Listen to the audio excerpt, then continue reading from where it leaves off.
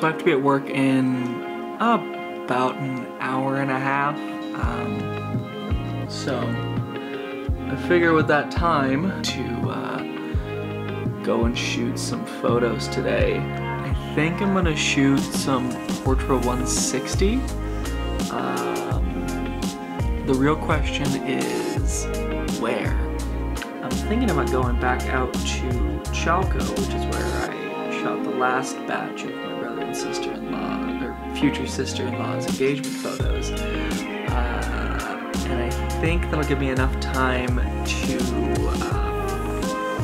let those dry, go to work for a couple of hours. It's inventory day, so I'm thrilled. And then come back later tonight, scan those, and be able to upload my video. So, I don't know what camera I want to use. I think I'm gonna go with the Yashica 5000E. It's a really fun rangefinder, and I think it'll give me a really, really nice kind of wider angle of some of the stuff that's going on around Chalco. So, let's go.